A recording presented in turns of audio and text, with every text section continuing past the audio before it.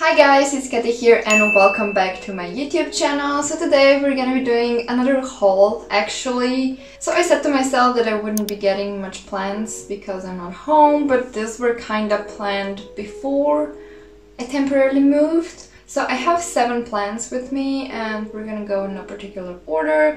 So the first 2 actually came from Ecuagenera. I think I placed my order at the beginning or like at the end of July.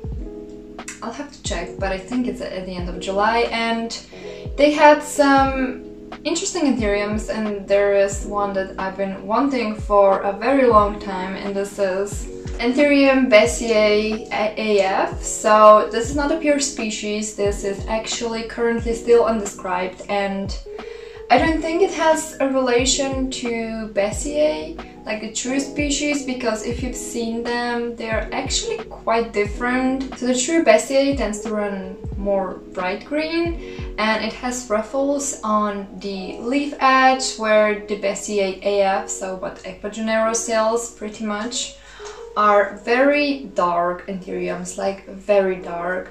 This one in particular is also a very dark specimen. I'm gonna show a picture here. The right one is my besseae and the left one is my friend's.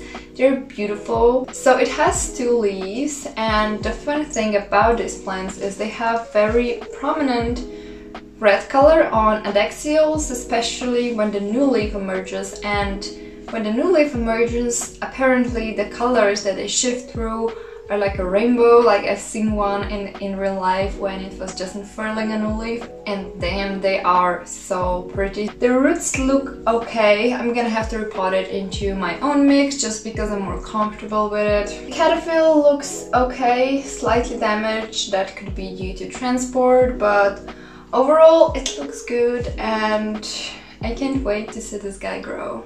I did order another anthurium, so this is new on Ecuagenera. This is described as Anthurium magnificum silver.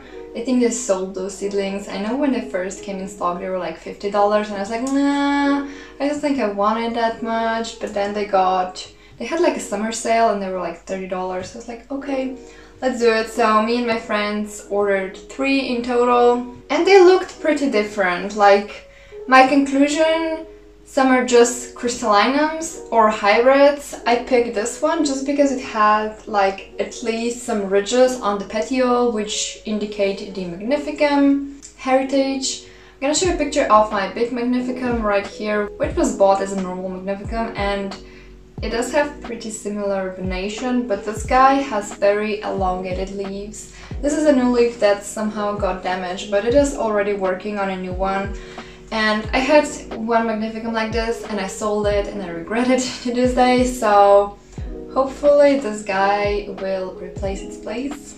So the next 3 plants came in a package that I ordered together with one of my friends, and we basically got anthurium seedlings because I'm so happy they got widely available though, because when you're back or even like more, they were just, no, we didn't have that in Europe. So I ordered 2 seedlings, those 2. One is allegedly Poppy X Crystal. I'm gonna show a picture of the poppy mother plant, which is beautiful. It has some poppy in there, and the seedling has taken quite a lot to it because you can already see the prominent venation that the mama plant has.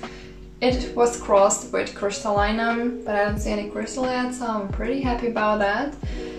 They came planted in very dense medium, so I'm gonna have to repot these, but I think they're gonna be interesting to see and grow. And then the other one that I got was allegedly some sort of crystallinum, but if you've seen crystallinum seedlings or hybrids with crystallinums, you know that even when they're just juvenile, they have silver venation.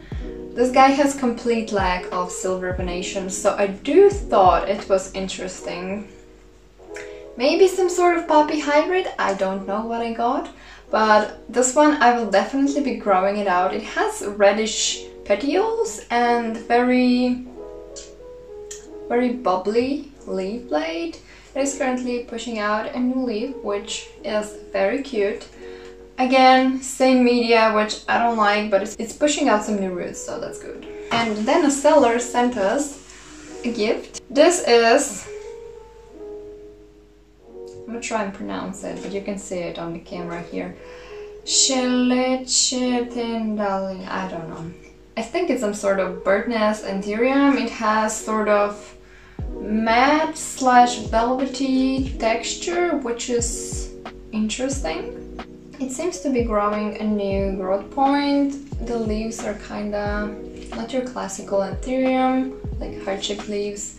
Not sure what I'm gonna do with this one because I'm not sure I fancy it that much. But I think it's gonna stay with me and I'm gonna grow it out for a little bit and see where it goes from there. So the last two, or actually three plants that I got were gifts. The first one is Philodendron Chironii. I believe this is how I pronounce it. We also call it Sharon because it's a Sharon. So this is basically Anthurium vegeae in a philodendron. It has a lot of secondary veins and it's also known to produce a lot of extrafloral nectaries. So they can get like dots on their leaves, but it's nothing too bad, it's just a little burn. But they do it, you can't make them not do it, so it is what it is. This one is actually pushing out a new growth and it has a lot of roots, so I'm gonna repot it afterwards.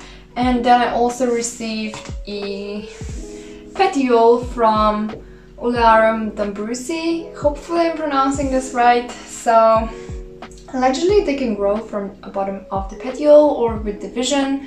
Division is for sure, but this one, I don't know, it was growing. So I'm gonna put it back in water and hopefully something happens out of it. We're gonna see, otherwise, you know, what can you lose? And the last plant that I got is actually this beautiful carnivorous plant. So I've been wanting this ever since I saw them at Jean's place because the mother plant of this is huge, and I mean she was like this, but then it bloomed and the bloom was super beautiful as well. And it kind of took a toll on the plant a bit and they've taken some division. So now they're growing these babies and they gifted me one. They're planted in tree fern and I know that not all have, yeah, they don't have roots yet.